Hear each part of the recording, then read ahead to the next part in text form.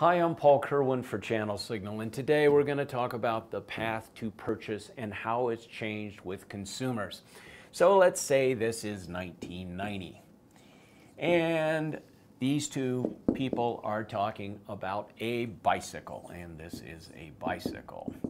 And they're talking about a road bike, and they're saying this is a great road bike, and this guy's telling this guy that it's a great road bike, okay? In 1990, the only option that the consumer had was to go to a retail sporting goods shop of some sort and then look at that bike and talk with the retail salesperson. So they'd have a conversation about the bike, they'd talk about the features, the benefits, the pricing, those kind of things. Now, if the retail salesperson was a good one, they may close the deal right there, okay? But if not, that consumer would go to another store and have another conversation with a retail salesperson, and hopefully then the product knowledge was better, the pricing was better, and the deal was closed.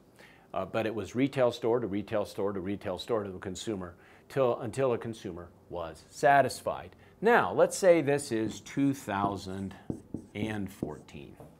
Here's what happens now. They have the conversation about the bike, and they move where? They move online to talk about, and they will go to a website, or he or she will go and take a look at customer reviews. In both cases, here product knowledge, here opinion and product knowledge. So now the consumer, when the consumer goes to the retail store, the consumer is knowledgeable, much more knowledgeable than ever before. So this conversation right here better be a good one at retail. And they better know the products, and the retail salesperson better know the products, better know the features, better have good pricing, okay?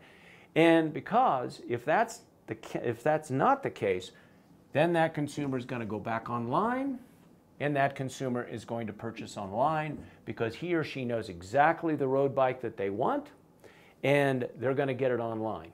So here's the key things for the brands.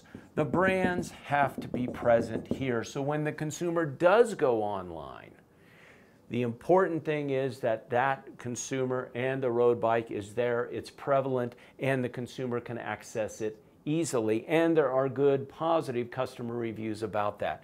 Another thing, retail sales training, it's critical. The brands have to get their training onto the retail salespeople because the consumer is educated.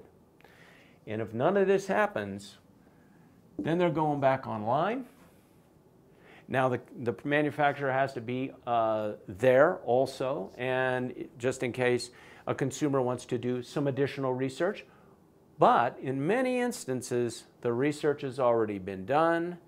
They're now ready to purchase, and they do that online. So the difference is retail stores were the big thing. Nowadays, it's online, a combination of online education, retail stores, and back online if the consumer is not satisfied. I'm Paul Kerwin. Thanks for watching.